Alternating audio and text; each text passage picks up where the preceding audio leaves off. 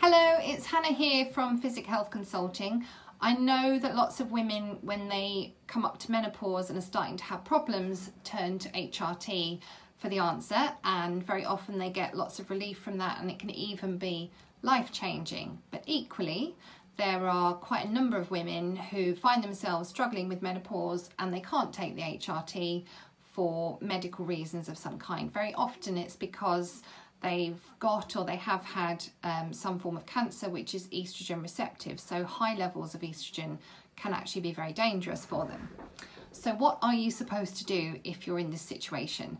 Well, I just wanted to let you know that herbal medicine, as I practice it, offers you a very safe and viable option.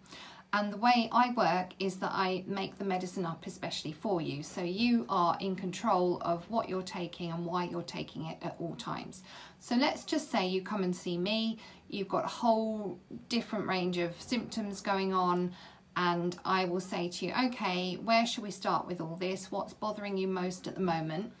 And then I will start to build your prescription around that, and then as time goes by and things start to improve, then we can change the emphasis of the prescription accordingly. So the way it works is that we're trying to work in the background with rebalancing hormones and getting things back up to a level where you don't get these symptoms in the first place, but also we can work on individual symptoms with individual herbs. So you may have heard of phytoestrogens, and you may have heard that actually it's not very safe to take that if you fall into this category where you've had an estrogen dependent cancer. So this is what I was actually taught 25 years ago when I was training in herbal medicine. But in fact, more recently, what we found is that the phytoestrogens sit on the estrogen receptors of the cells and they block the real estrogen from getting in.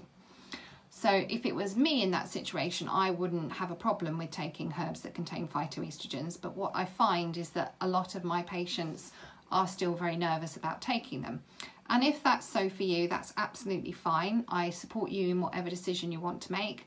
And we can still work on rebalancing hormones, but more indirectly. So we can use herbs that influence the endocrine system but don't introduce estrogen.